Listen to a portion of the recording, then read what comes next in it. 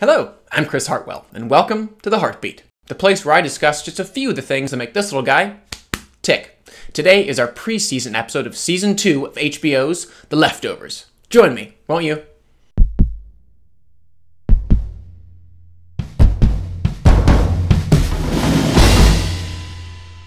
So again, this is the pre-season 2 episode for HBO's The Leftovers. Today I just wanted to talk a little bit about what I'm looking forward to in the second season, a few of the concerns that I might have, and then finally wrap up with talking about how I'm going to be recapping each of the episodes as they come out week to week.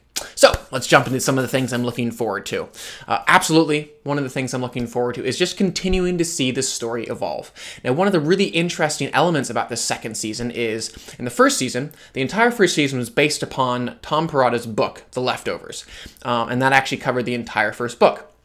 Now, unlike Game of Thrones, where George R. R. Martin has written numerous books and continues to write books, and the two showrunners on Game of Thrones are continuing to adapt those pieces of literature, Tom Perrotta only published that first book. But he is continuing on with Damon Lindelof, the show's runner, to create the second season. So there is kind of a freshness and a blazing new territory that the both of them are doing, which is kind of exciting. One of the things that I'm most excited about for the second season of The Leftovers is the fact that it really does feel like it's changing it up, and Tom Perrotta and Damon Lindelof are interested in exploring new territory versus just rehashing what we saw from the first season. We're going to a brand new town. We're leaving Mapleton, New York, and going to Miracle, Texas. And along with that location change comes a change of characters and an introduction of new characters.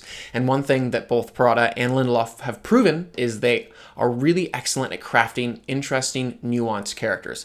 That's not to say I'm not excited to see the old characters come back and continue to follow their storyline, but I feel like new characters can certainly keep things fresh, as well as act as new and interesting foils to our old characters, and in very natural, realistic ways continue to help unveil aspects of their personality. And as I mentioned, we have this brand new location of Miracle, Texas.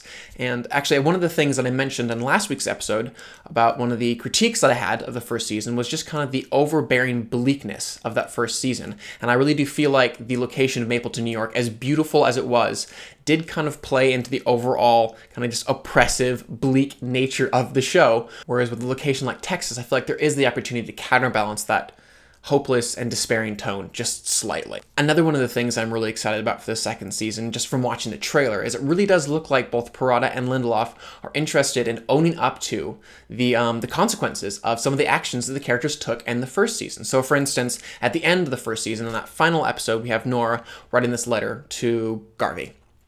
And it's very sincere and very heartfelt, and it's essentially saying, I can't be here in this town anymore. I can't be in this place. I need to move on and get away from this place.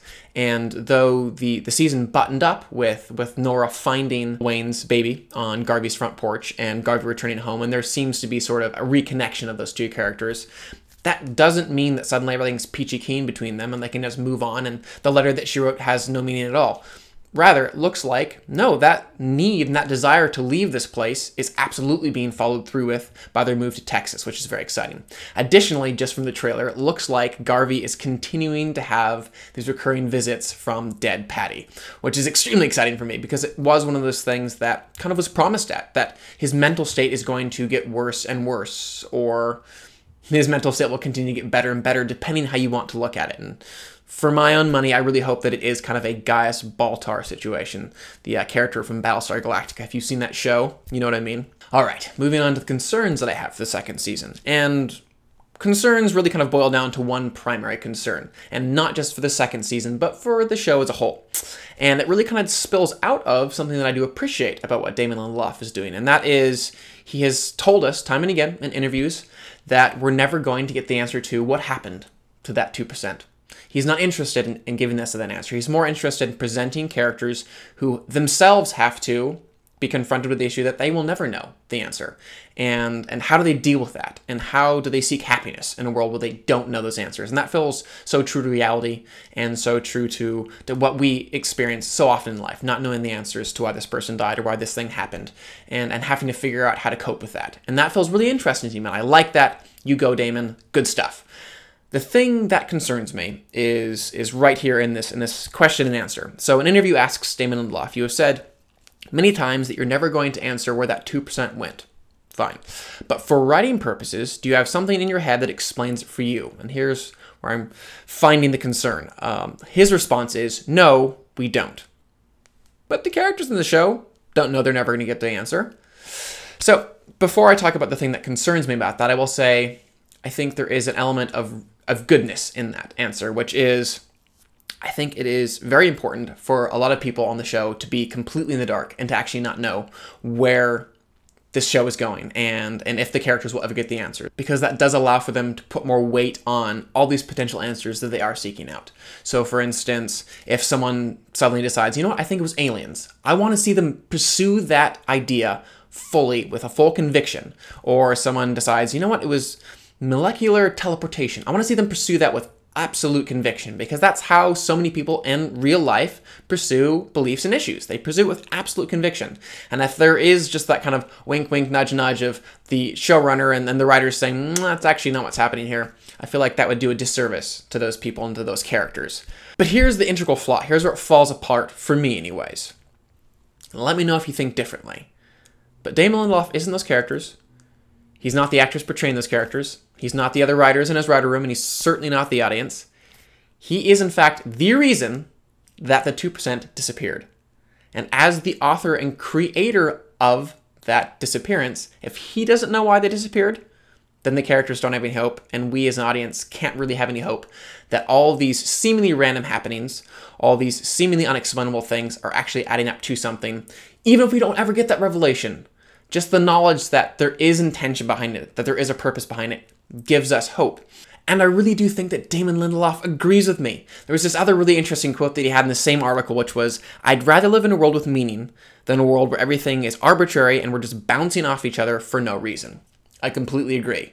And if he, as the creator of the show, as the person who authored the disappearance of that 2%, doesn't have a meaning behind it, then those characters are, in fact, bouncing off one another.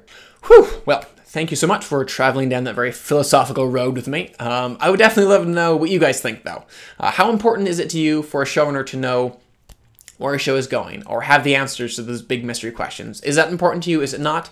Also, what are you looking forward to in this next season? What are some of the concerns that you might have as it gets closer and closer to its premiere date?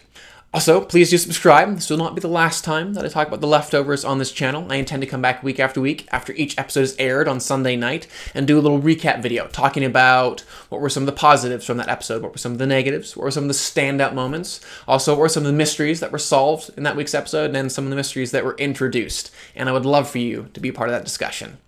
But for now, I'm Chris Hartwell. This is The Heartbeat, and thank you for joining me.